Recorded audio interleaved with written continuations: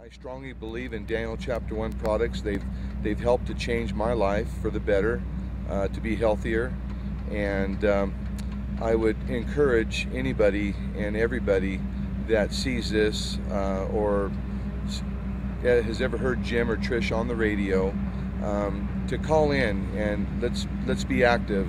We're already losing enough freedoms in this country. We should have the choice to be able to choose for our health whether we would choose to go natural or pharmaceutical. It should be our choice, not the government's choice. What's important to me is that we as Americans have the freedom to choose what we want to do for our bodies, whether it be natural herbs and supplements or drugs, just like religion.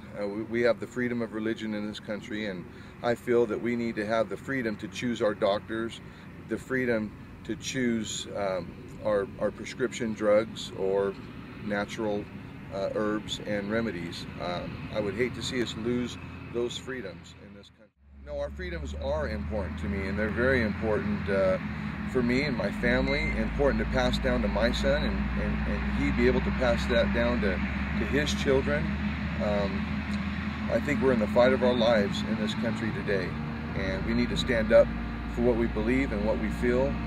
And I would like to see Christians, non-Christians, just red-blooded Americans stick together and fight for what we want to have, and that is our religious freedoms, our freedom of choice, and not have these freedoms taken away from us by government.